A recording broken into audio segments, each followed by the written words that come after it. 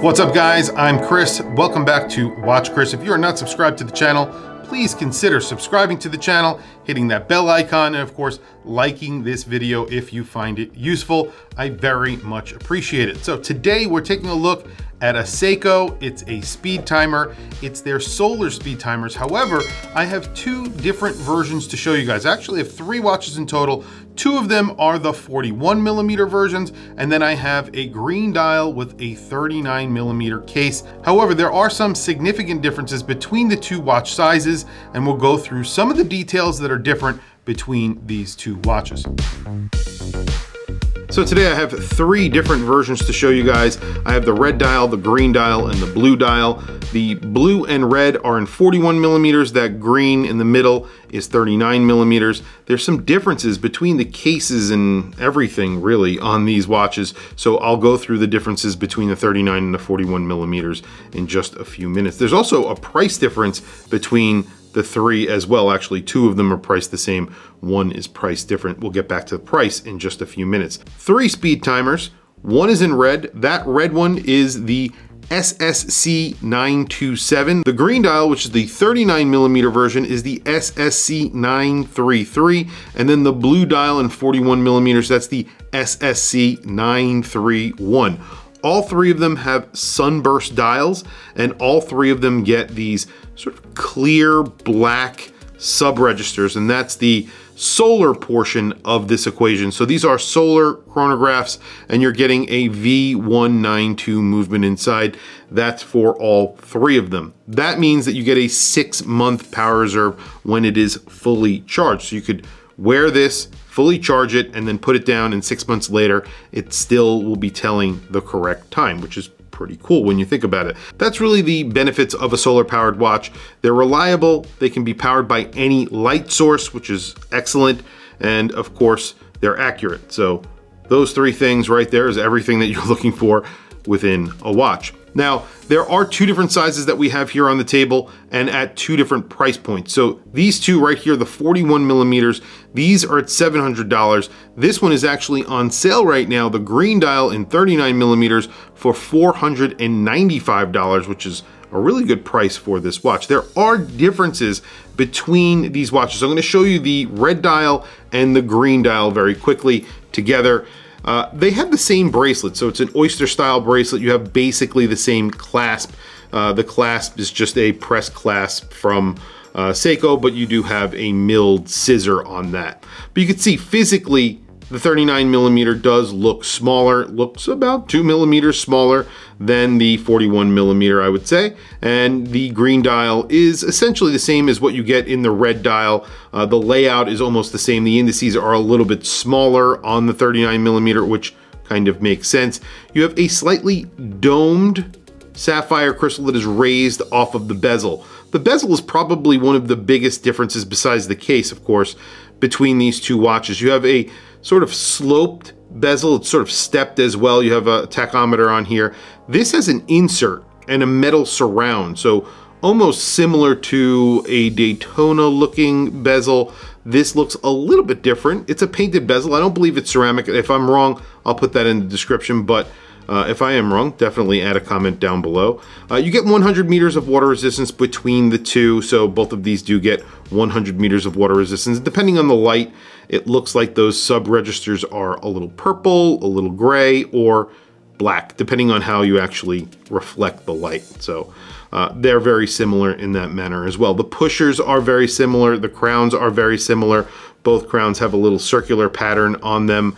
And then the cases are different. So these cases on the 39mm, they have a little bit of a different lug structure, and I'll do a close-up picture so you can see what I'm talking about. But when I put them side by side, you sort of have a straight end on this one, and this one has a curved end link.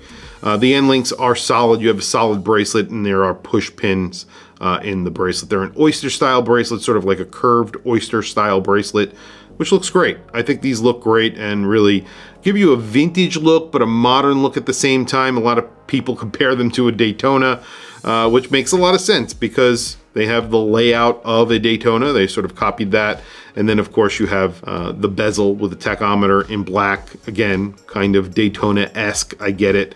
You have fence post hands on the 39mm, while you have, I guess they're sort of stick / fence post hands on the 41mm version. Both get Lumibright, so we'll take a look at that in a few seconds. I'm going to bring over the blue just for a second. You can see the blue gets a red second hand, which is a little bit different from the red version, which gets a white second hand. The 39mm actually looks a little bit better on my wrist. I'll show you that in just a few seconds. I have a 7.5-inch wrist, and for $495, that's a really good price for this watch. You do not get a screwed-in crown. However, like I said before, you do get 100 meters of water resistance, solid case back, obviously, because this is a solar watch, and 100 meters of water resistance, but it is a screwed-in case back. Measurements on the 39mm, it is basically 39mm at that case. It's like 39.4 millimeters.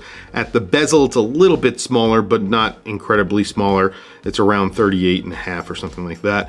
The crown is around 6.8 millimeters. The lug-to-lug is 45.5 millimeters at the case. At the bracelet, it's around 49.3 millimeters, and you get a 13mm thickness.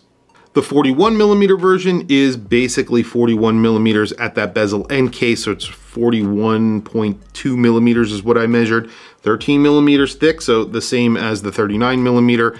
45.7 millimeters lug span, so that means it does wear a little bit compact, even though it is larger than the 39mm. It's almost the same lug span. And then at the bracelet, because you do get a male end link on here, it's around 49.4 millimeters. So just, again, slightly larger than the 39mm version. The crown, exactly the same at 6.8 millimeters. Today on my wrist, I have a monster of a watch that I bought last year. I absolutely love this watch though. It's one of my favorite watches in my collection. I always want to wear it. I wore this on New Year's Eve. It is my IWC Perpetual Calendar Flyback Chronograph with digital display. Tons going on here. Big watch in 45 millimeters, grade 5 titanium with ceramic, but it's just a crazy watch that I love. These are not sized for my 7.5-inch wrist. However, this is the burgundy version in 41 millimeters. Again, this is around 41 millimeters, 41.2 millimeters, 13 millimeters thick, just over 45 millimeters if you're measuring the lug to lug. Off of the bracelet, on the bracelet with the male end links, it's around 49 and change, so 49.5 almost. And here's the blue. I think the blue is my favorite dial out of the bunch. This is also in 41 millimeters, so I think it looks great. The sunburst dial with those black sub registers, it looks very, very good. I like the white combination with the red. There's a lot going on, but I think it's a good looking watch. But probably my favorite out of the trio is this. So it's around 39.4 millimeters is what I measured, and it's 13 millimeters thick. You have a 45.5 millimeter lug span, or lug to lug, excuse me, and then it's a little bit bigger on the bracelets, around 49 millimeters. That's because you have male end links. But I think this looks great on my 7.5-inch wrist. So if you're a lume junkie, you're definitely going to go for the 41 millimeter versions because there's a lot more lume on the 41 millimeter versions. All of the indices are lumed. While on the 39 millimeter, only the primary indices get lume, which is unfortunate. And it's really not a lot of surface area of lume. The hands are equally applied across all three, except for the chronograph hand on the 39 millimeter, which does get a little bit of lume because there's a little arrow on that second hand, which looks great. Unfortunately, they didn't lume all of the indices. I would have liked to see that. Other than that, I think these are great watches at a very good price. Like I said, the 41 millimeter versions they have for $700 right now. And then of course that 39 millimeter version on sale for $495, which is a great price. Tell me what you guys think down in the comments below. What do you think of these three watches? Which one would you choose? Would you go with the 41 millimeter version or the 39 millimeter version? Do you want lume or do you care about the size of the watch? Tell me what you think down in the comments below. Please also don't forget to check out exquisitetimepieces.com. If you're interested in any of these watches or really any watch, they're an authorized dealer for a bunch of different brands. They have a brick and mortar store down in Naples, Florida. Definitely check them out. Tell them that Watch Chris sent you. I will put a link and an email address in the description. If you want to reach out to them directly, I will put Ethan's email down there. Definitely reach out to him and tell him Watch Chris sent you. Anyway, guys, thank you for logging on. Thank you for checking out these watches. Please don't forget to like, subscribe, hit that bell icon. It's super helpful for the channel and I very much appreciate it.